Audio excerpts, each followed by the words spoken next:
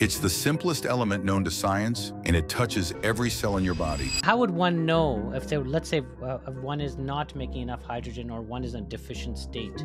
Is there any way to know that?